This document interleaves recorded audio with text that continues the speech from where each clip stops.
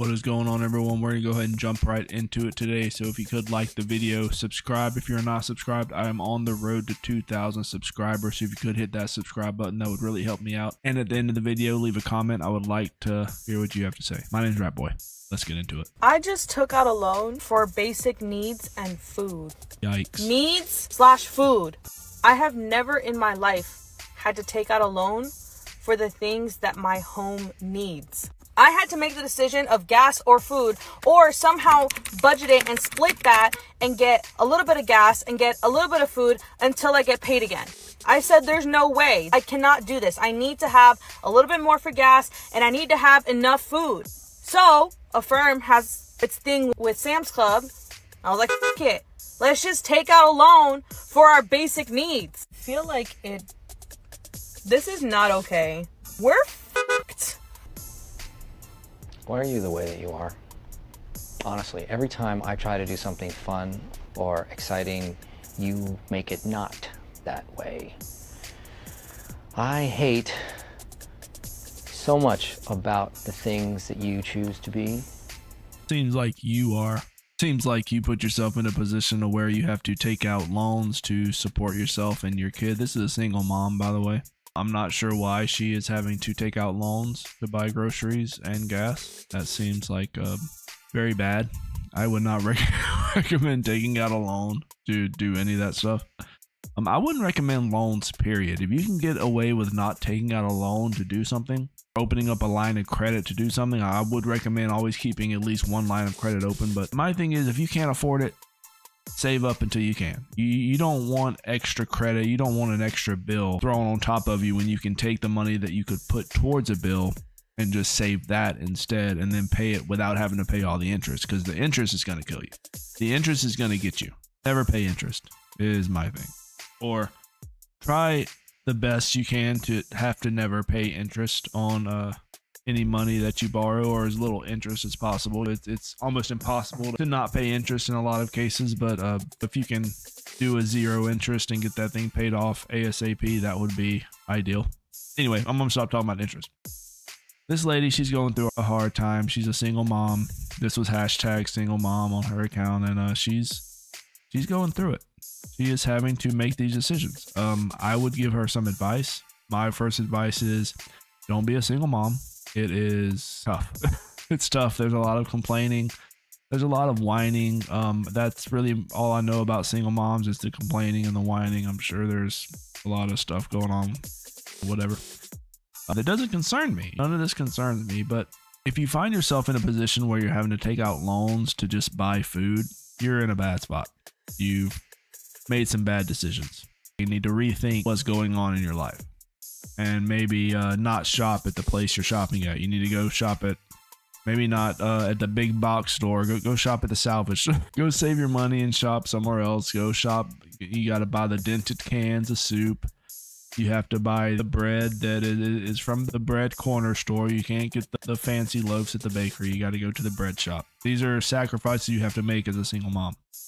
You need to sign up for the food they hand out at the center and get the government cheese and all that stuff. You're living well above your means right now. I don't think it's going to work out for you. If you find yourself taking out loans to buy groceries, you done fucked up. You're done. You're absolutely done. Don't even think about it. Never take out loans to eat. I never thought I'd have to say those words, but do not take out a loan to buy groceries. Don't do it. Go to the salvage store. Buy stuff on discount. Help yourself. One of the downfalls that I've noticed since being by myself is I feel so burnt out. I feel like I have to keep going and always doing something. So I haven't really rested since we moved in, and I don't think I've slept a full night of since sleep since being here. And I was literally supposed to go to class today, so he came and got the kids and he took them, but my stove still doesn't work. So the maintenance guy was here fixing the stove, and it was already too late for me to go to school because my school is so far. And I'm literally so exhausted that I was just like, he has the kids. I'm literally just about to get in the shower and go to sleep, wash my hair, and leave all this mess because I just need to close my eyes at least for like 30 minutes and then I'll get up and clean before the kids get here. But it's just like a feeling like of burnt out. I don't know. After all these years of feeling like I was always doing everything, at least now I finally get a break where I can be like, now I'm gonna go to sleep, which is so sad, but I guess it's life, and that is my day today, and that's why I haven't really posted, because I just don't feel.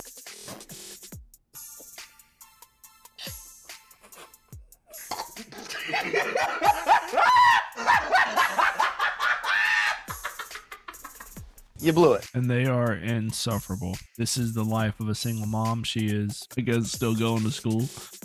Well, she won't be going to school for much longer if she keeps skipping class. You can't skip class when you got school. I don't know if she knows this or not. That's not really a good thing to do.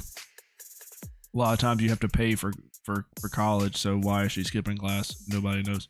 Mom, they are, here's the thing. You have a single mom. She is complaining online, which is what single moms are known to do. Yes, it's tough by yourself, isn't it? Yes. And here's this guy, her ex, came and got the kids, and he's watching them, probably sacrificing his day. Probably had to take off work to do this so that she could what? Sleep? So that she can sleep and not clean and not take care of her house? Any excuse to be some of the laziest and entitled members of society. They have been ran through. They've been walking the block. They stand on the street corners, showing their bodies online, and now they're moms and they're complaining. And we've talked about this before. We've talked about a large majority of women. We're talking 99% of women. Men describe it as women having life on easy mode, and they absolutely do. Look at this. Absolutely do. To the point to where she obviously feels comfortable enough to post videos like this. But she's so exhausted that she can barely do anything, but she has time to make a little TikTok explaining how tired she is. I don't think it's that big of a deal. A lot of moms do a lot more than what she's doing and don't even have time to complain.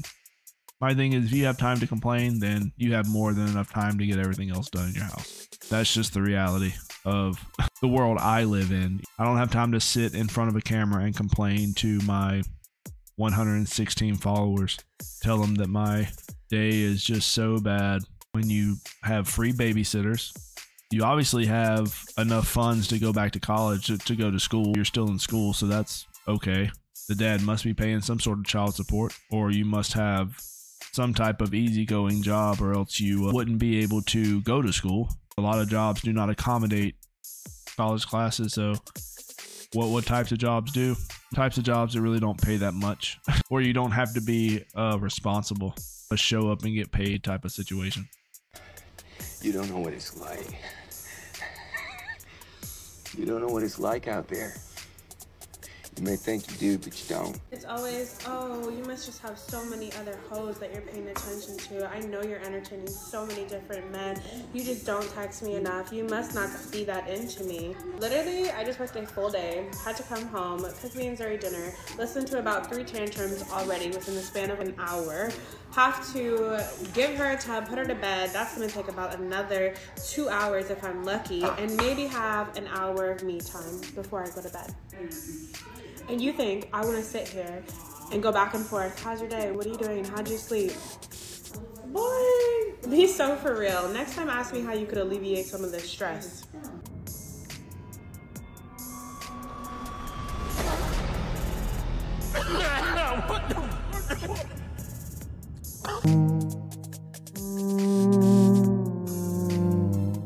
How my mind cannot wrap around the idea that these single moms go on dating apps, they go on these dating websites, and then they date, and then they are offended whenever the guy they're talking to wants some of their attention. That's very interesting, isn't it? This is why I have always said, and I will always say, do not fall into this trap at all.